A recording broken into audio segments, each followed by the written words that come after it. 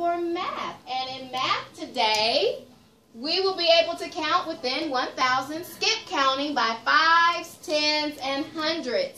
And our essential question is, what are the patterns of numbers when we count by 5s, 10s, and 100s? So be thinking about that during the lesson.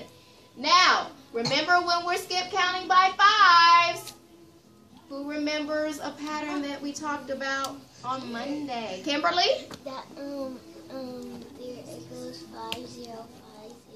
Ah, it goes. What goes 5050? What place?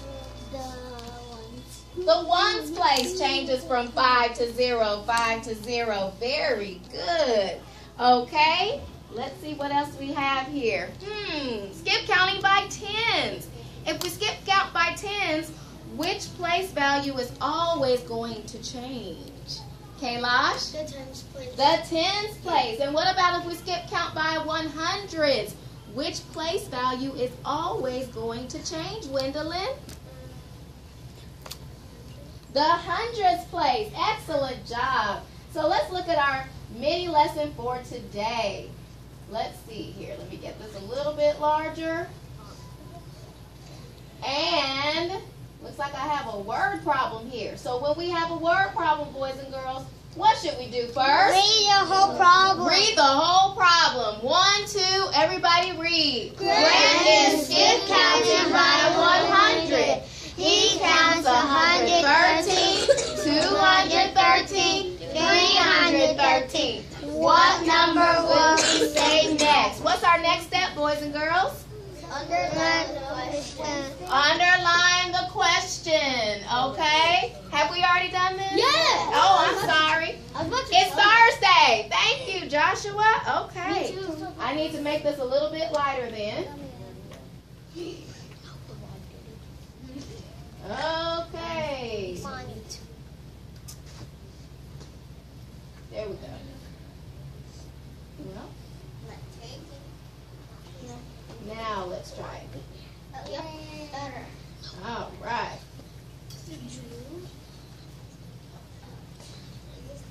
Okay, so let's try this again.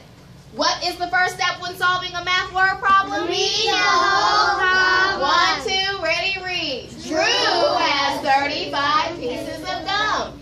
His dad gives him 2 packs of 5 pieces of gum. How should Drew count to find out how many pieces of gum he has? What's the next step? Underline the question. Underline the question. What is the question? How should Drew count how many pieces of gum he has? Excellent. Now let's flip that question into an answer. How should our answer begin? Celine? Drew can count by. And we'll just say Drew can count, and then we'll have some lines there and a period. Great job. Okay, let's go back up to the rest of the word problem and underline what? Question keywords. Question key or keywords and Question. numbers. We've already underlined the question, so just the keywords and the numbers. So everyone read sentence number 1 again. Drew has 35 pieces of gum. What should we underline in that 35 pieces of gum and Drew. Very good. Okay, let's look at the second sentence. And before we do that, every time we read a sentence, we should write something down, shouldn't we? So 35 pieces of gum. I'll just put 35G for gum. Second sentence, read. His dad gives him 2 packs of 5 pieces of gum. What should I underline? Say it. 2 packs of 5 pieces of gum. 2 packs of 5 pieces of gum. So what should I draw for that sentence? I'm looking for a hand. Noah? 2 packs. 2 packs. 2 And what should I write? plus 5. Plus 5 above each pack, because we are counting by what, class? 5. We're counting by 5s. So let's see. 35 plus 5 more. 40. Yes. 40 plus 5 more. 45. Very good. So what are the numbers that are going to come out of his mouth? 45. Let's do another. Let's just say 2 packs. Although I see 3 numbers over here, but that's okay. We'll add another Because number. there's 35. What is 5 more after 45? 50. Excellent. So let's see what matches what's in our boxes. Now, is he going to say 35? No. So we can cross that out because it's not in a box, is it? Okay, so is it A? No. No, A does not match what's in our boxes. Is it B? Yes. Leave it alone. But leave it alone. Is it C? No. No, it does not match what's in the box. So circle the best answer last. Very good. Okay, let's try one more. What's the first step when solving a math word problem? Read the whole problem. 1, 2, everybody read. Kevin has 317 toy cars. Brent has 10 more toy cars than Kevin. How many toy cars does Brent have? What is the next step? What is the question? How many cars does Brent have? And let's turn that into the beginning of our answer. What should I say? Okay. 300. I think everybody answered, but Evelyn, can you tell me what should I write to turn my answer, the beginning of my answer?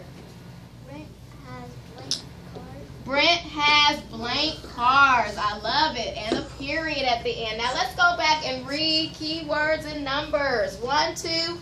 Read the first sentence. Kevin has 317 toy cars. Okay, so what should I underline? 317 toy cars. And then make Kevin. Okay, so what should I write for that sentence? 317.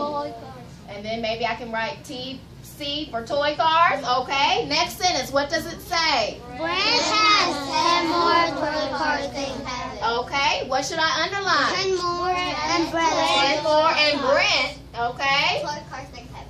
Toy cars than Kevin. Okay, and I need to put Kevin here somewhere.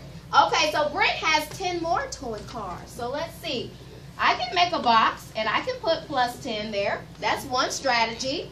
So where would I look here if he has 10 more? What place value would I look in, Joshua? The tens place, because I'm counting by 10. Excellent. So what is 10 more than 1 tens, class? 2 tens. Very good. So 300 what? 27 is how many cars who has? Brent. Very good. Now we can solve this another way too. How else can I solve this? Place value strategy. I could say 300, or I could write 317 plus 10 more. What are my first two numbers? 300 plus 0, 0 equals 300. 10 plus 10 equals 20.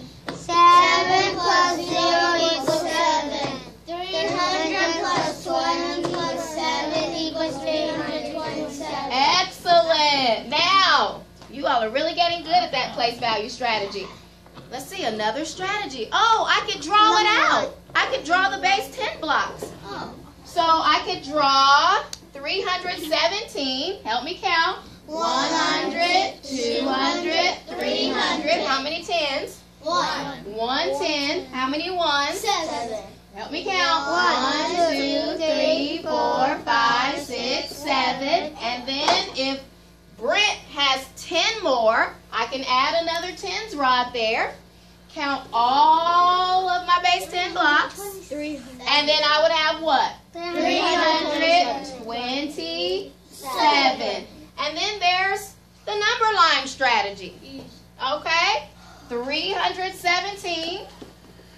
And I can draw a number line and make a tens jump. Okay? 317 will turn into 327. Very good. Where the tens place number is the only number that changes. Great job. All right. Thank you for watching me model how to do these problems. Now it's time for you to practice on your own. So let's see, what do we have here? Here are our groups today. Group 1, you will be meeting with me first. Group 2, you'll be meeting with me second.